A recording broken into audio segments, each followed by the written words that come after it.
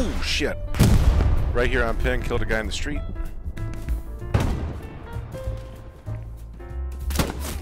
Got a quick update for you today on Hell Let Loose, but oh, is it a good one. Hey, real quick, if you guys are enjoying the content on this channel, maybe think about liking this video, subscribing to the channel if you haven't already. I appreciate the heck out of it, and it helps immensely. Thank you. So, maybe the most frequently asked question from Hell Let Loose console players is, when will we be getting new content? Well, it seems like that might be coming a lot sooner than we might have thought. Hell Let Loose dropped a tweet earlier outlining its roadmap for 2022, and that includes a lot of new content and a lot of things that a lot of you have been asking for. So let's take a quick peek at it and see what we have in store.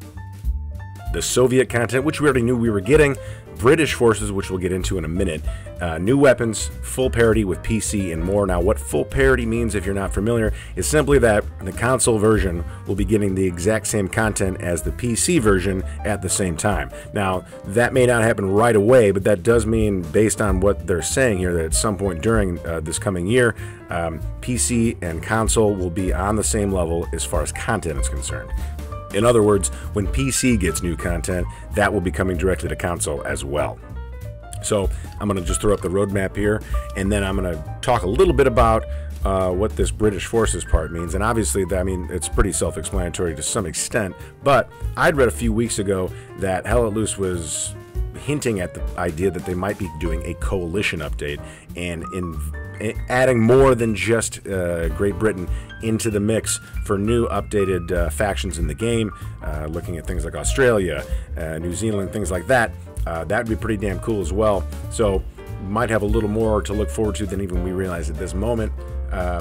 This is all that I got for you today, but this was something that I thought was really cool, and I know a lot of people really wanted to know when they were going to be getting to play some new content for Hell Let Loose. And yes, there's no official date, but I would venture a bet that it's not going to be very long after the new year that some of this stuff is going to start rolling out. So thank you guys for stopping by the channel. I appreciate the hell out of it.